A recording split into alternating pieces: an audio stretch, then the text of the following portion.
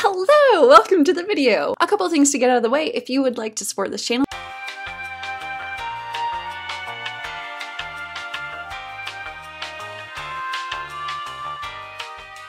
Pardon some of the production quality of this and the fact that I'm about to present to you without looking at you. There's some things I thought I should say before I actually start the voiceover portion where you won't be looking at me. Normally this would be behind the scenes, but today I didn't feel like memorizing this part of the script, and so I'm not going to. If you've been around the art block a few times by now, you've probably heard the quote, "Good artists copy, great artists steal." If I'm being completely frank, I frequently think about this quote, but I still do not know its full meaning, and honestly, I'm having a hard time even finding the fully undisputed attribution who originally spoke it, though most frequently I do hear it attributed to the ultra-famous Pablo Picasso. I don't know all of the origins or context, but I would like to do my best today to approach understanding of its meaning with you. The reason we're talking about this today is twofold. One, copying, plagiarism, originality, fair use, inspiration are all such hot topics in art. And two, in this video, I'm going to be making art inspired very directly by another artist, so it seems appropriate to discuss. I'm dead. Dead. Last night I watched Sleeping Beauty and gorgeous! The original Sleeping Beauty, everything is hand-painted, so intricate, amazing. I was looking at it thinking, wow, this looks a lot like this artist that I've been liking lately. Come to find out, it's the guy who made the art for Sleeping Beauty. I like separately fell in love with his artwork and his artwork.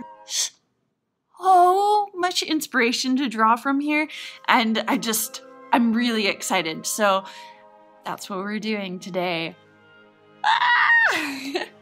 But first, disclaimer time. 1. Please note, I do not claim to be an authority on anything I'm about to discuss, but I think it's worthy for discussion, so please go easy on me. 2. With the limits of time on this video, I'm going to do my best to consolidate my thoughts, so know this will be a limited perspective into everything I feel about this subject. 3. I am not well versed on legal components of this topic, but from my understanding, limited, the law seems very much determined case by case with a certain level of subjectivity, so we should be nuanced in discussion of this.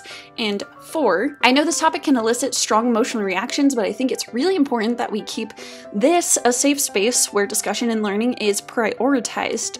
So please approach any comment section threads with respect for other people, myself included, wanting to learn and engage in thoughtful discussion. Throughout this voiceover, there will be a couple of interruptions for vlogs, so just be prepared for that. Okay.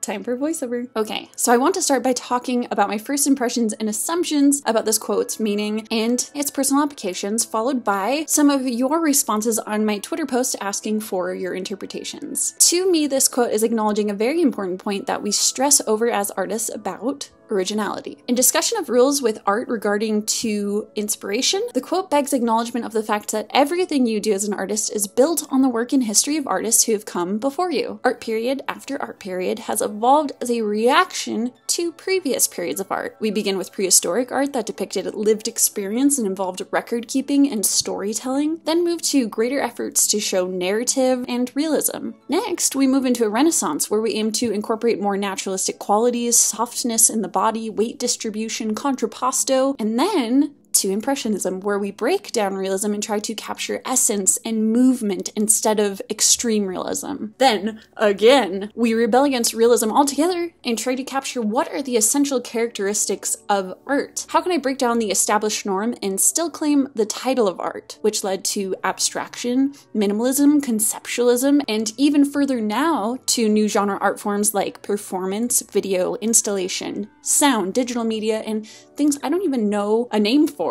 The next thing I believe the quote calls for is for you and I to be aware of your influences and the artist's backs you stand on, taking full ownership of how you were informed by these things without shame. To claim you were a complete original is to forget the community and work that has led to your ability to make the artistic choices you are making. It was people like Jackson Pollock who threw splattered paint onto a canvas, and Marcel Duchamp who placed an upside-down urinal in a gallery and called it art, who opened a million doors for you to make diverse work with conceptual and aesthetic liberty and still participate in the artistic community. Whether your influence is very direct or loosely connected, you are still part of a growing artistic history that has led you to arrive where you are now. For more personal application, this hopefully will address one perspective on towing the line between inspiration and plagiarism. For me, I highly value learning and teaching, so I see studying the work of other artists as a highly valuable resource. In my personal artwork and career, I have given consent and made accessible for others to study my pieces and personal reference photos. When I do this, it is in the hope that it can help others in their creative paths and be used as a launching point, learning tool, or motivator for idea generation. In that experience, sometimes I see direct copies of my work, sometimes copied components and reinventions of my work,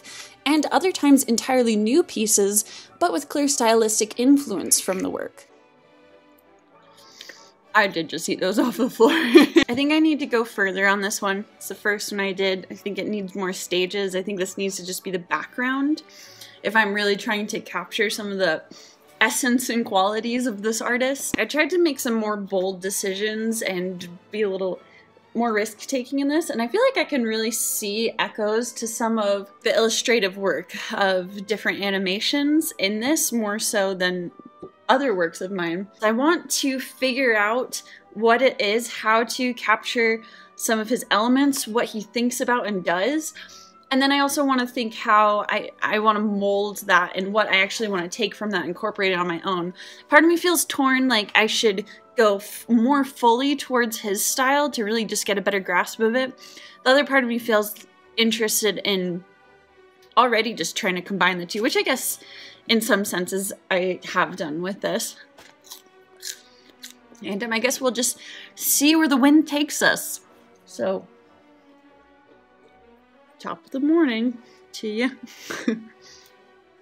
Because I see part of my role online as a teacher, I am probably especially open to this practice, but the times I feel best about opening up my work as a tool for others is when I see them attributing and disclosing my work as an influence, especially when they are very directly making studies of my specific pieces. For completely valid reasons, not everyone wants others to use their work as a jumping off point or for others to copy their pieces. People work hard for their artistic identity. It's built on years, stress, research, and when someone else comes and completely steals ideas without giving any reference to their influence, that sucks. And also steps into questions of ethicality, copyright, and legality. Here's the thing. The reason I do value studying others as a learning resource is because the times I have grown most as an artist are when I have found an artist who I fall in love with and make a very direct effort to learn from them, as I'm doing with this video time lapse. Often, what that looks like for me in its beginning stages is taking very direct influence from them conceptually and aesthetically so that I can get to a point where I can internalize and then evolve those ideas into more personalized approaches with an acknowledged understanding of how the artists have informed me. It's a conscious collection and curation of ideas and imagery that are inspiring and compelling to me. And in that way, I suppose I am stealing. But if that is stealing, the hope is to steal ideas without stealing claim to someone else's artistic identity, wrongfully claiming ownership or masking your influences. There is definite room for debate on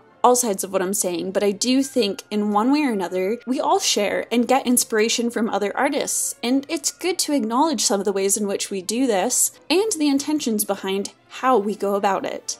So, I've made 4 paintings now, except the first one is so stylistically different. I feel like I started understanding a little better how to echo his style and kind of reinterpret it in my own way. It's very different from anything I've ever made, and I really like it. It's been a good learning experience. So now I'm going to go back to the first one where I was the most lost and unsure how to do it, and try to bring in elements to make it more illustrative and more similar to those 3 ones that I just worked on. So let's do it! Let's hear some other voices that aren't mine. For the sake of time, I'm going to read them, and then whatever we have to discuss further, I would love to see some very open-minded, thoughtful discussion in the comments section. Let me recap what that quote was, and then we're going to go through the responses. Our quote was, Good artists copy, great artists steal. Our first response is from @CaptainStarly on Twitter. Quote, good artists can learn to make pieces that closely resemble other people's work. Great artists see the individual parts in each style, take bits they like, and combine that with other bits to make something new. @Gloppydo said that you shouldn't try so hard in life to be original and everything is inspired from somewhere or something. @JujuPavas, when you copy something you try your best to do the exact same thing as someone else did, but when you steal one's idea or piece, it is yours. You're free to do whatever you like with it, and that's how I see it. You add your personal touches and signature when you steal. You can't do such if you're copying. @JPG0809, good artists copy style, and real artists steal ideas and execute them in a different way.